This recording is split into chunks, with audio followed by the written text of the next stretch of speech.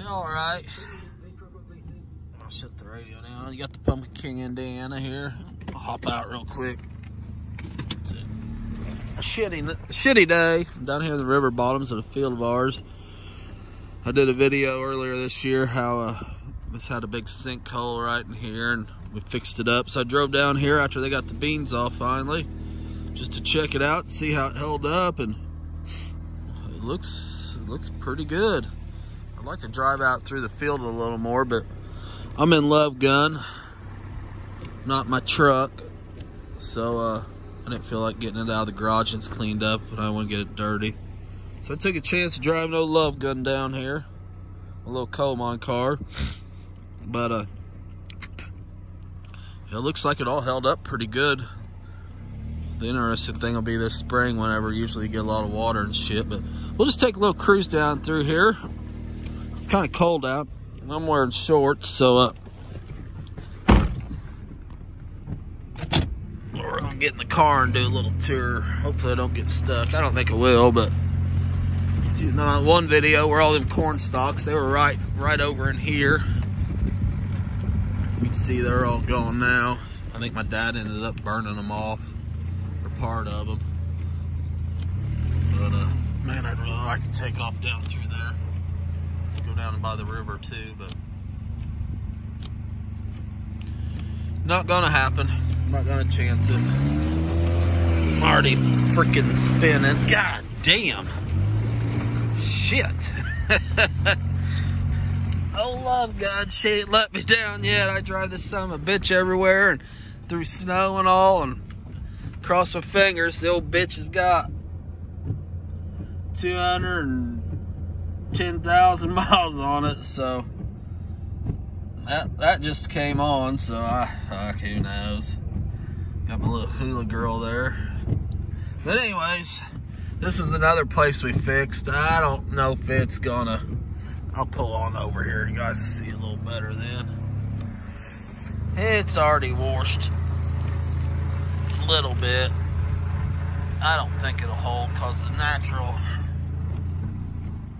direction of the water is right on down that, I'm gonna call it a waterway, but kind of half-ass is, right to that standpipe, and then drains off into the river. Comes off a neighboring field, so I think that'll probably cut through there some more. My guess, my experience, there's really not a whole lot you do there instead, unless you want to put a wasp cob, which a lot of people probably don't know what a wasp cob is. You'd like build a dirt mound right around there and put a standpipe and run a tile down there to that tile, and it'd catch that water. The ideal place would be on the edge of him, that way it wouldn't erode us, but you could take that out too. It's kind of a road, so yeah, I don't know, just my opinion.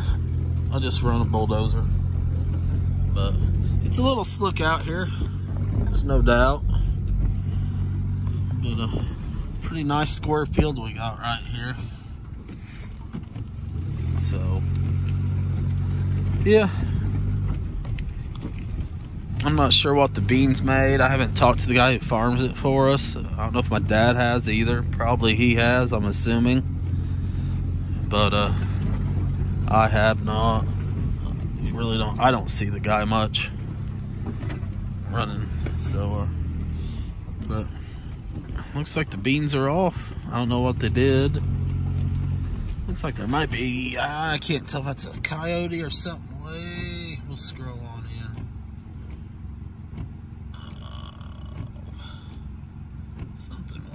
Maybe it's just beans. It's not moving. Must just be a little bit of beans. But oh well, I thought I'd just do a little follow-up video on that. Said I guess it's not horrible. It's 46 out, but it's cool enough for me. But well, that's another in the books here for the Pumpkin King, Indiana.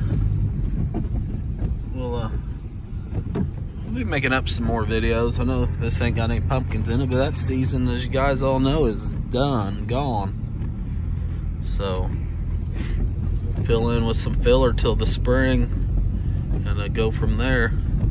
So like, rate, comment, subscribe, suggestions, whatever.